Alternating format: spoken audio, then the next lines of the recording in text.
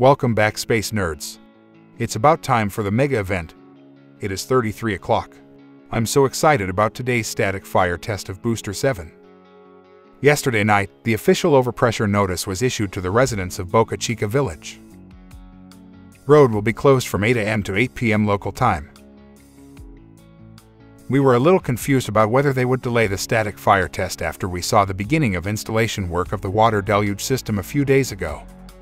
But with Gwynne Shotwell's announcement yesterday, everyone is so hyped right now. It's not just me and you who will be watching this historic event in awe, but almost everyone who loves rockets and space is on the edge of their seats.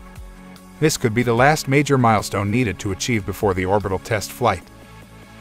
When the 33 Raptors fire up all at once, the only thing I wish not to see is an RUD on the orbital launch mount. How the new concrete will handle the extreme heat from the static fire is also another watch item on the list. This test will probably decide the flight readiness of both the vehicle and the launch pad. Overall, the excitement surrounding this event is a testament to the immense potential of starships. After this test, we will have a clear idea of when this monstrous rocket will fly for the first time. The test may end with great success or may end in failure, but we have to understand, it's a test, the first of its kind.